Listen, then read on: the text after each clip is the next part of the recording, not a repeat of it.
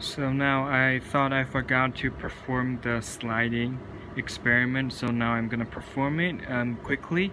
And as you can see, the laser from the diode, that was really stable because you can see from here.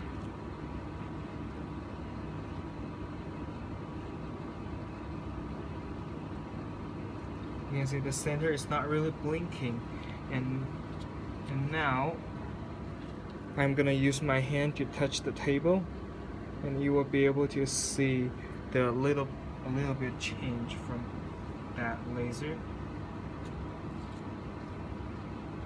Okay, you might see that it's not really stable, but now you see when I press on the table,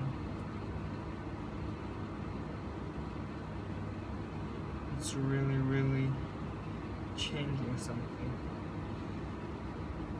Unlike the previous laser, it won't change a lot when I'm pressing on it. And now I'm performing the sliding process.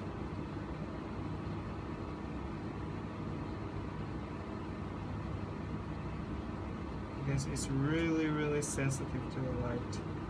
I'm just moving my finger a little bit.